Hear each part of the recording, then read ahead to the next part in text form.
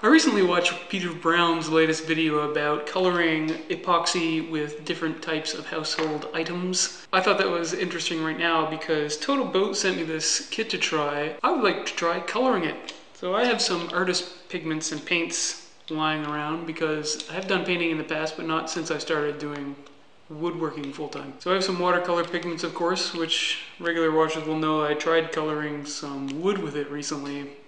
To no success, really. I also have acrylic paint. These are all thick and you have to add water to them to use them effectively. But the way they're used in painting require vastly different techniques. But hey, this isn't about painting. Good quality artist colors are, number one, expensive. So this is probably not the most economical solution for coloring epoxy. But I'm just trying these because I have them lying around. And I know they're good quality pigments. A disadvantage of good quality pigments is that they sometimes have toxic elements in them. For example, this cadmium red is made with cadmium, which is a heavy metal, toxic in large doses.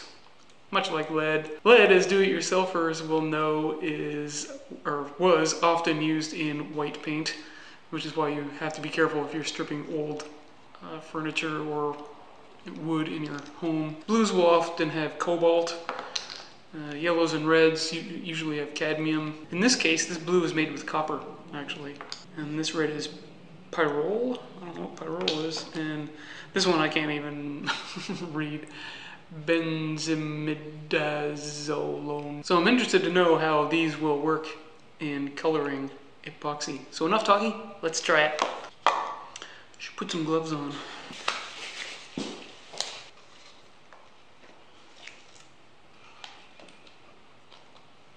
Usually a little bit of this stuff goes a long way.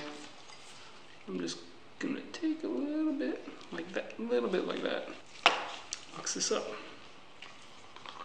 It's been about 2 minutes. Yeah, it's looking kind of granular. I didn't really expect it to dissolve, but that's that. So I'll just set that aside. I guess I'll try the red watercolor this time, just to compare it. Like I said, a little bit of this goes a long way. Just a little bit. Alrighty. Well, that looks almost identical to the acrylic. So we'll set that aside. Try the yellow now. It kind of looks like it's mixing in a little better. Well, again, like the other two, you can kind of see the granules. It's not dissolving into the epoxy, but I didn't really know what to expect. So I guess that's probably normal. And the last one is blue. It kind of glitters a little bit. So we'll set these aside for the required 12 hours it takes for this to set, and we'll come back to it later. All right, now that these have had time to cure, oop, a little sticky, put my gloves on. Okay, these have had time to cure now. So it seems like it's worked pretty well. This is the red acrylic, and it is completely opaque.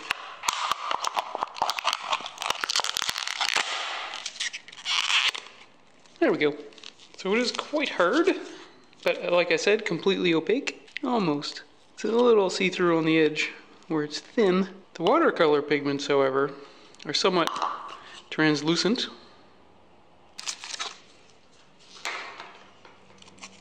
Seems to have cured pretty well.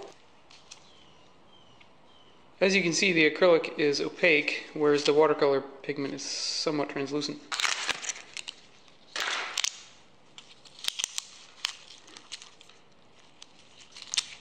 Yellow looks pretty good. The blue is not quite as blue as I thought it would be. I thought it would be lighter. It's more like a navy blue. And more translucent than the yellow or the red. But that could be the amount of pigment I put in. I was very sparing with it. So it looks like these worked just fine. Although these artist pigments are kind of expensive. So not the most economical way to color epoxy. I mean, using mustard is much more economical than using this yellow, for example. When I bought these, they were somewhere between $10 and $15 a tube, if I remember correctly. Yeah, so I would call these wins. You can be certain that I will be trying this in future projects. I think one thing I could have done to make them a little more translucent was to hit it with either the heat gun or the torch to pop the bubbles. That would have helped. but not really practical depending on what you're doing. So come on back for more fun projects in Cammie's garage.